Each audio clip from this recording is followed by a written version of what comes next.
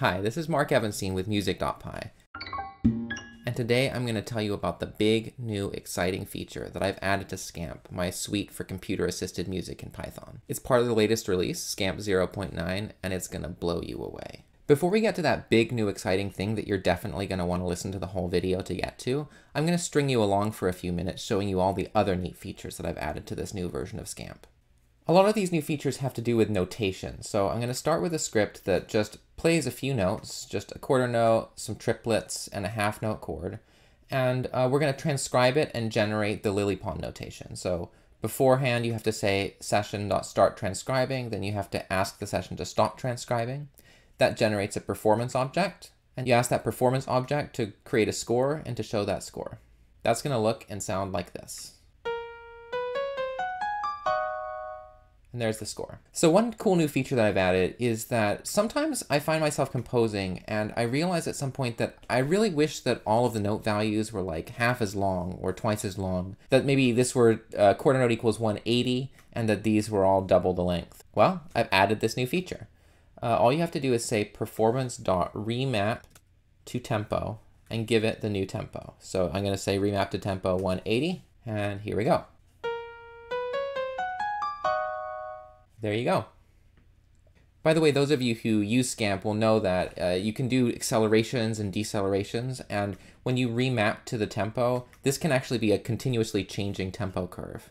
Anyway, that's super useful, but it's not the big thing that I wanted to show you. Nor is this little feature that I'm about to show you. So some of you may know that we can change the way that notes are spelled in SCAMP by doing something like this, key colon D flat. If I run it like this,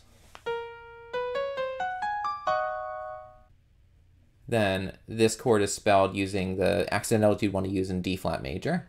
Whereas if I say key colon B, it's going to show up as all sharps because those are the accidentals you would want to use in B major. But what I've added now is you can actually specify accidentals specifically for each note. So even in a chord, you can say flat slash sharp slash flat, and that'll make the bottom note a flat, the middle note a sharp, and the top note a flat. Let's take a look. Flat, sharp, this is an F sharp from before, flat. I was actually forced to create this functionality because I was writing a piece for harp. And sometimes on the harp, you'll actually have D sharps and E flats commingling, and they're representing two different strings that are tuned differently. But again, that's pretty small potatoes compared with the big thing that I'm about to show you. Okay, but what is this big new thing that I've added that I've been teasing you with this entire video?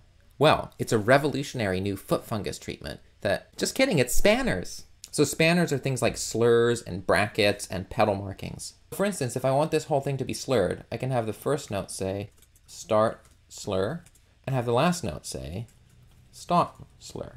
And that creates notation that looks like this.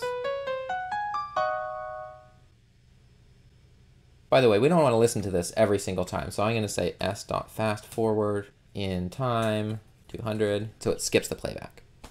If, on the other hand, you wanted to do a trill, you could say start trill, and you can say flat trill if you want to specify, and stop trill, and that creates this notation.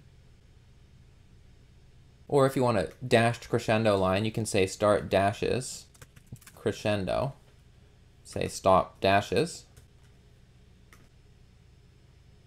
Or maybe you want to indicate that the passage is sol ponticello. You can say start bracket, sol pont above, and say stop bracket here, and you'll get a bracket saying sol pont above the staff.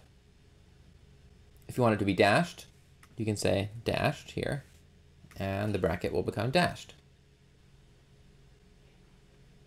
All of this works great, except for a few things that are completely out of my control. So using the lilypond output, unfortunately you can't have multiple brackets starting and stopping on the same note.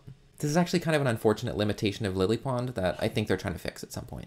Another issue that you might run into is that if you try to show the music XML notation, it'll generally work,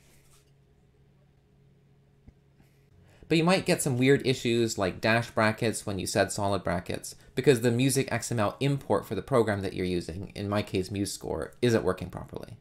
By the way, another big change under the hood is that I've started using the Arpeggio library for parsing these properties expressions like this. The Arpeggio library is going to make it easier to add features like this in the future, but at the cost of an extra dependency. Lastly, I've really updated the documentation for SCAMP. On the home page now, we have several learning resources, the Cadenze course, which you should all take because it helps support all of this work that I'm doing, the tutorial videos, and really importantly, an in-depth explanation of the note properties argument. So all of these spanners that we're adding, or anytime that you want to add dynamics or text, or change the spelling of a note, or put it in a different voice, all of that is finally explained here. So that's the big stuff that I've added to SCAMP 0.9. If it seems like a lot of work, it's because it was. And if you want to support that work, check out my links in the description to my Patreon, my LiberaPay, and also take my Cadenze course. It's a really simple introduction to making music in Python, and it's not that expensive.